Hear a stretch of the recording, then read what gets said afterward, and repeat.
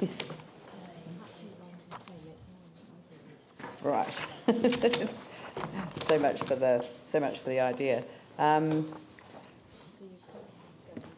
Yes, I know, but I told staff that we wouldn't get to the financials. We could and deal with those two matters. Okay.